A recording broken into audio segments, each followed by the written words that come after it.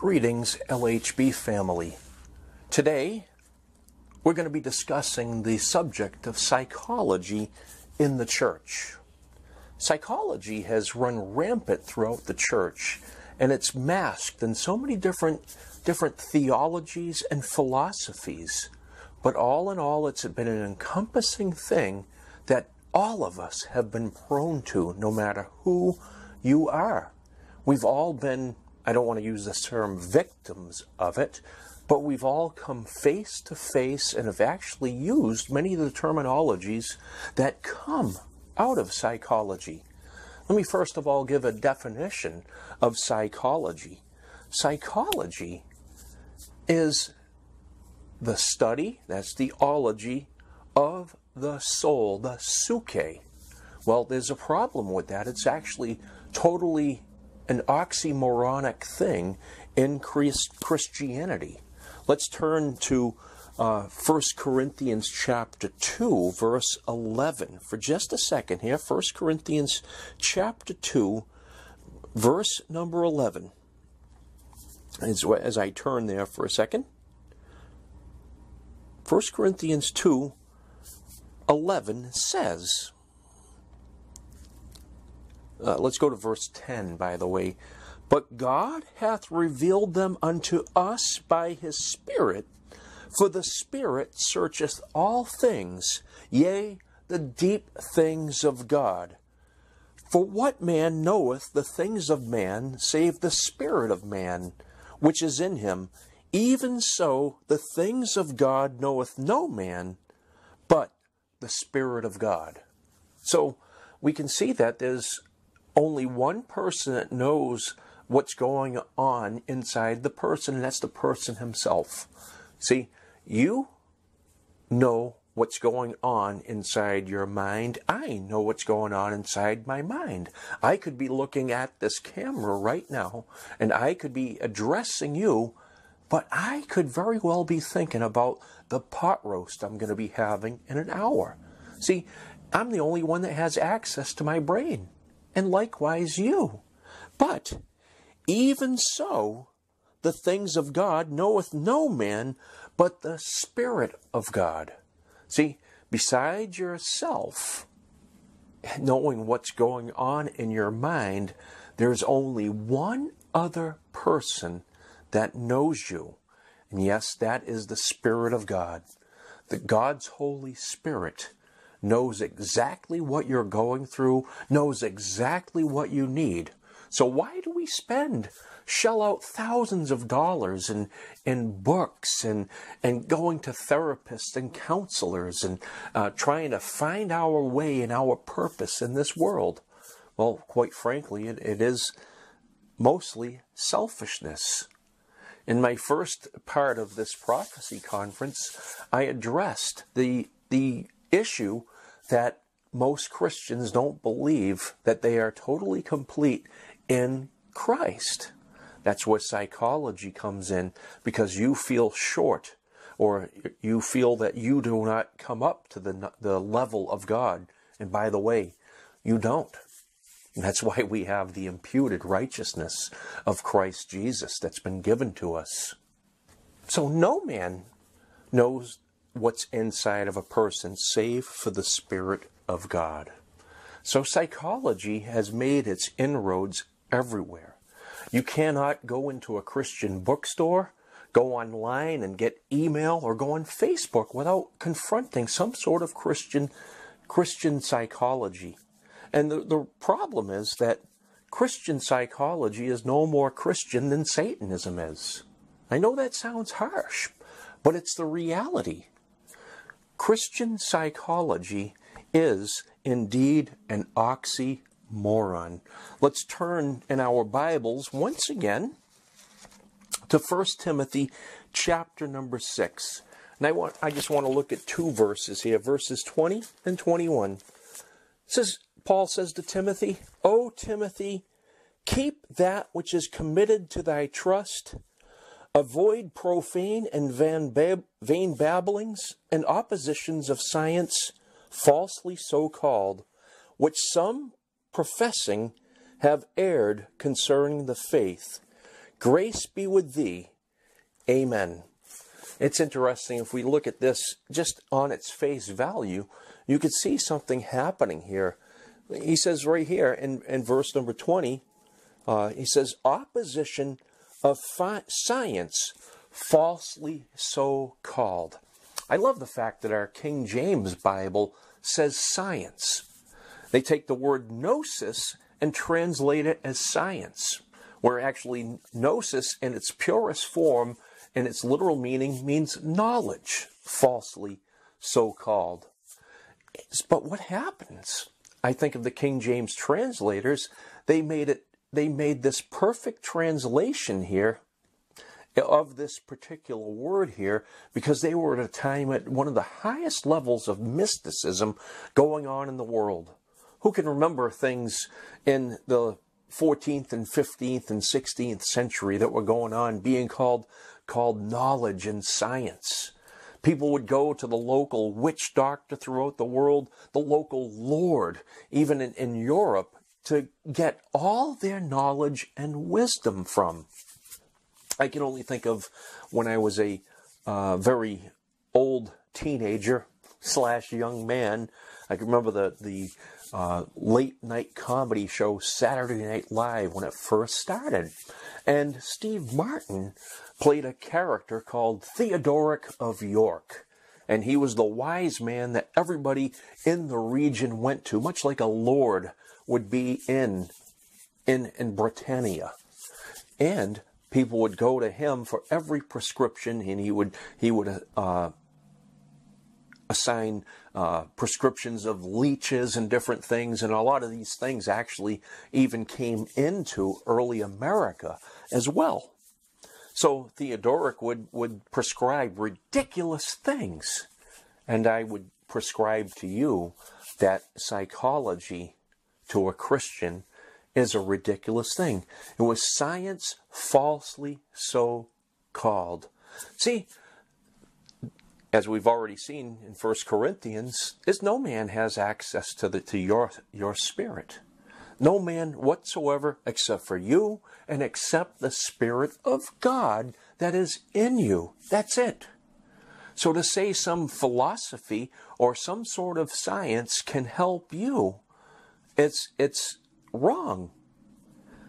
There may be things that might help in the immediate future, in the here and now, but ultimately the goal of Christianity isn't for the here and now.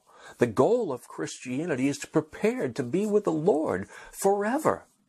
And these things take our minds off of it. Let's look at, again, a word here, and we can tie psychology with the NAR. We can apply psychology with the coming of the Antichrist as well. Let's look at this one word back in 1 Timothy chapter 6, verse 20. It says, to Timothy, keep that which is committed to thy trust. That is the gospel. That is the word of God which Paul had given to him and trained him in, avoiding profane and vain babblings. See, all these things, and I'm going to show a few things which I would call profane babblings and vain babblings, these from the founders of some of the psychology and psychiatry that we have today. But it says, and oppositions of science, falsely so called. The word oppositions there is a word that we can think of in regards to Marxism, actually. Oppositions, that's antithesis. Thesis is a place, a firm place to stand, and anti is removing you from that firm position. That's a pretty simple way of explaining it. So the tenets of Marxism that around we call it the Hegelian the Hegelian dialect. It's based on thesis, that's having a position, antithesis, that's the opposite of that position, trying to take you from that position, and synthesis. So you have to have the two. You need to have conflict, the opposition, or the position and the opposition, and then the synthesis, trying to merge those two things that are totally opposite each other together, or opposite to each other together. And that's what we have with psychology, merging two totally different worldviews together and synthesizing them as one. That's the basic principle we have. We see that happening in, like I said, the NAR, the New Apostolic Revival, or Restoration rather, or Reformation. Either way, take it either way you want. You see it that way. You see it in government, Marxists opposing capitalists, and in the middle, they're merging together. So we see that also in psychology. Let's look at a couple of different leaders in the psychiatry and psychological movement, and we'll see how it blends together in the church today. I want to look for a moment at Sigmund Freud. Now, I don't want to go into details about Freud and his pernicious ways. To put it mildly, Sigmund Freud was a sick, twisted, sinful individual who tried, and he did it successfully, to take his sins and call them sicknesses and diseases, and they still stand today. His model, and I have it right here, was there were two ends. There were there was the conscious and unconscious. He used an iceberg type picture of it, that most of what we see in humanity is on the top of the iceberg, a very small portion of what man is really about. And so he taught the id, the superego, and the ego. And these all address different areas of life. The id dealt with your mind, and the superego dealt with morality, and I might have had them mixed up, but we'll look at how this turns out together. But he believed in the id, in the unconscious id. Most of your formative things were happening. These were sexual tendencies, which I'd rather call deviancies, according to Freud. So he built upon this. So because of that, he looked at dreams being one of the most important purveyors of truth there are, or there is.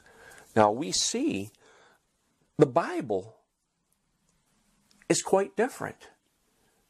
Dreams are not a pattern for people to follow. They happen. God did give dreams and visions to a select few people throughout the scriptures. And by the way, they never had to seek those things as people do today. And yes, I am tying this all together. Freud's sources of truth, I want to read this, it says, his genius was reflected in his integration of isolated, diverse, and often inconsistent sources. Stop right there. Aren't you glad that the Bible's consistent? And we have the scriptures as that consistent source of truth. But yet, many people will tap in to Freudian psychology and psychoanalysis. Foremost, he relied upon his self-analysis, primarily accomplished through dreams and free associations, implicitly recognizing that human psychic processes are universal. He also learned from the myths and legends of antiquity and the intuitive insights of the great writers, philosophers, and artists of different times, places, and cultures. Examples are Sophocles, Shakespeare, Goethe, Schopenhauer, Dvorsky, Dickens, Leonardo, and Michelangelo. These were all looked at as sources of truth to Freud. Now let's look specifically at his dreams. Freud understood sleep and dreams in a profoundly different way than prior cultures, such as ancient Greece. In his views, dreams continued to be a source of important knowledge, but knowledge of future events. For Freud, dreams provided self-knowledge by recapturing our recent and remote past. You ever hear of terminology to take you back into your childhood? Repressed memories and dreams. These all came out of Freudian false science. Freud captured the educated public's attention with his ideas of the Oedipus complex, castration complex, primal scream, and family romance, all formulated from Freud's self-analysis of his own dreams and associations. Dreams and associated screen memories were disguised and distorted pathways to the reconstruction of the formative events of our childhood, which could be revealed in clinical psychoanalysis. For Freud, dreams were the royal road to the understanding of the unconscious mind. He considered the interpretation of dreams as his masterwork. Well, you saw things we've all heard, the Oedipus complex. Freud had a love for his mother. He was an absolute sinner. But instead of calling it sin, Freudianism would mask sin and call it a behavior. And it would actually turn into what would be normative behavior as we see the world around us today. So Freud, his primary source of truth were his dreams in his unconscious state, in the state of his dream state. So this id was always in the unconscious, and it was always looking to satisfy basic drives. This was called the pleasure principle. We've heard of books called that, movies called that, and it was all based on Freud and his dreams and his desire of self-satisfaction. Think for a second with me. Think of the general direction of the church today. Is it about Jesus or is it about self-satisfaction? Just think of that. Then there was the ego, which seeks to gratify the id in realistic ways, the reality principle. How can we do these illicit things that you dream of legally? And then there was the super ego, which was mostly at the top of the igloo. It was the voice of conscience and focus on how we ought to behave. See, they would look at the Bible and other sources of how we ought to behave, but in the background would be the true self. So it was how we ought to behave, a moral standard based not on the written standard of the Word of God, but on human standards. And we could see how those standards have regressed through the years. So that's Freud, just a little bit there, and I want to tie it all together. Next, I want to look at Carl Jung. Carl Jung, without going into his background or anything, he was most famous for his 12 archetypes that he used. 12 different types of personality that people are. And later we'll see it, how it's sometimes called the 4 temperaments, which are very commonly used today in the church still. The term archetypes has its origins in Greek. It means archon, which is original, and type, or patterns and mold. Actually, Scriptures talks about the archon, which is Jesus Christ. He is the original pattern for all things.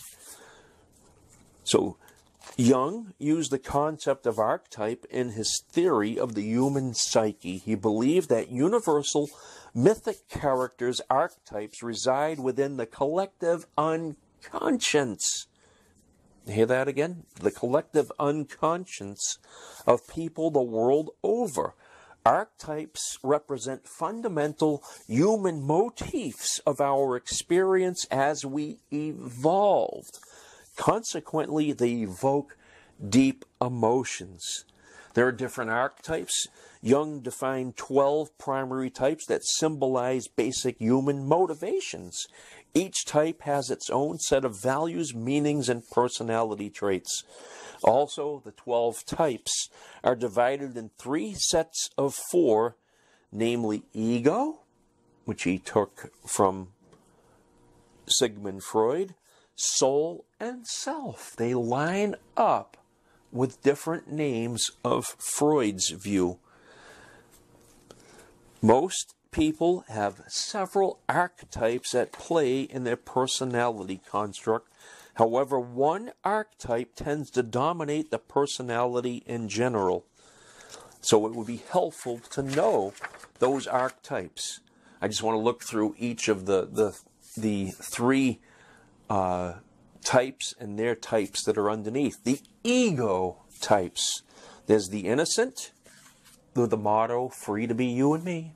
You're free to do anything you want. You don't want to be caught doing anything wrong. Number 2 is the orphan, or the regular guy or girl. Number 3 is the hero. Number 4, the caregiver. Then there are the soul types. Here's the explorer. Don't fence me in. The explorer. The rebel. You ever hear this? Rules are made to be broken. That's the rebel. Then there's the lover. And then the creator, the artistic one. Then the self types. The self types are the jester, the sage, the magician, and the ruler. Well, how many of us can fit in one of those categories? I think we all can fit in 1 or 2 of them, sure. What's wrong with that? I am a type B or a type 2 or a type A, B, C, D. I'm one of 9 of the Enneagram types. Another false personality test, the Enneagram. We can all fit into one of those. Now I want to look at another one. I want to look at one, this might really, tick some people off, is the 4 temperaments. The 4 temperaments, and somebody in the 1970s and 80s, that was probably the most prominent in Christian psychologies, and I don't think of him as a psychologist, was Tim LaHaye. Tim LaHaye put out several books on personality testings on the 4 temperaments. And so I have this little paper here. It's an introduction of a Bible study from a church, and it says the following study has been prepared primarily as a result of reading 2 books by Mr. Tim LaHaye, Your Temperament, Discover Its Potential, and Spirit-Controlled Temperament. These 2 books have much to offer in understanding and working with people, as well as better understanding of oneself. They can have a real value if used correctly to better unify God's people. We have made use of Mr. LaHaye's ideas and characterizations of the various types of people, along with his pictures to illustrate. We have greatly abbreviated the material for our use. We have also striven to identify the concepts as much as possible with Scripture teaching. Here's a problem, and I'm going to look at that in a second. See, here's that right there, this little introduction from one of many churches that would use LaHaye's material. And I like to mark up things right here.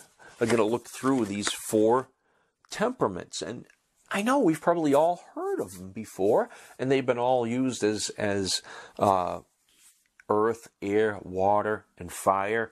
Here it's choleric, sanguine, phlegmatic, and melancholy.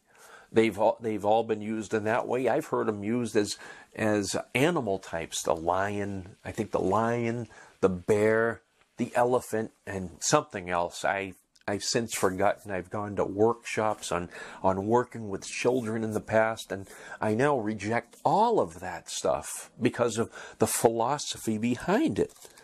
So temperament, this is the words of Tim LaHaye, temperament provides both our strengths and weaknesses.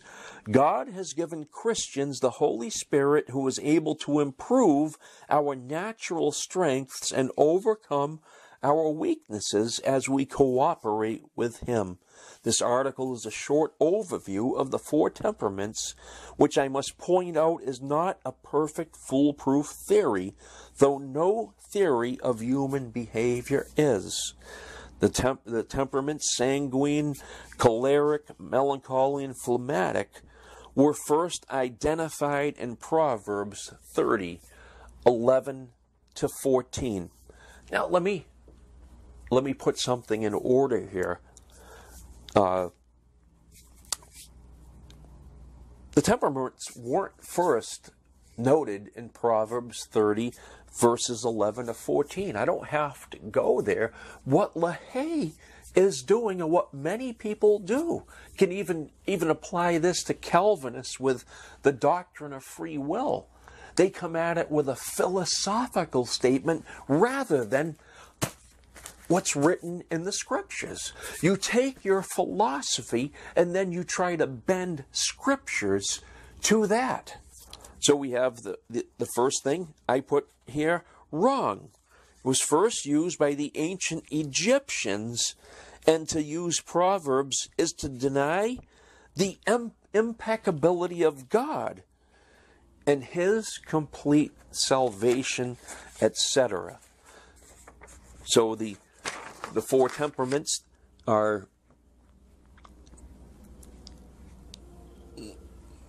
all an outward expression of oneself. I have news for you. Jeremiah 17:9 says, the heart is deceitful above all else. Who can know it? There's only one thing that can change a person. It's not growing and knowing your temperaments and trying to get along. There's only one thing, and that is salvation.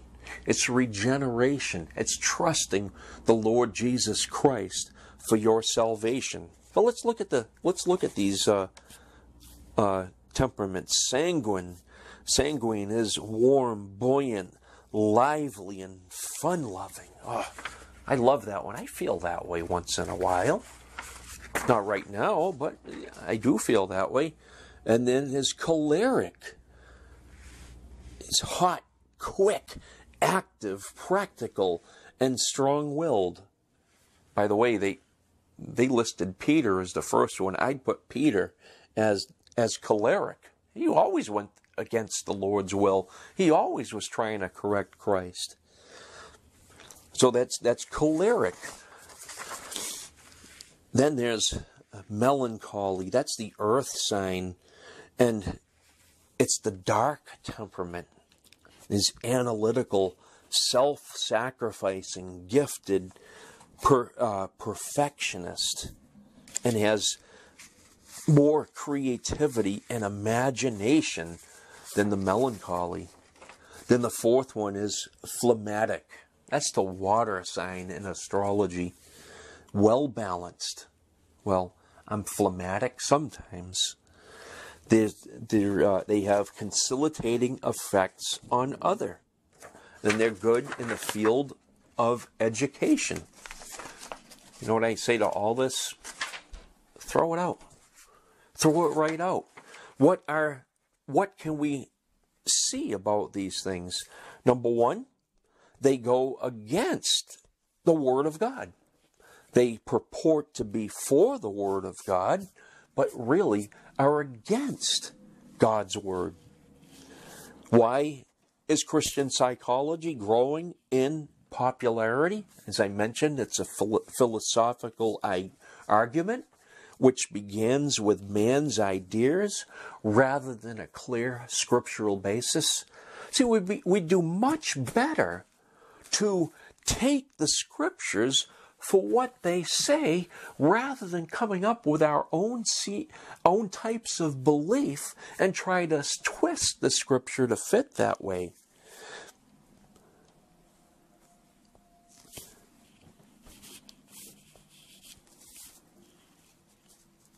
And it meets a felt need, is immediate gratification. Freud and Jung and many more, they believe this, but that by doing that, you could gratify self.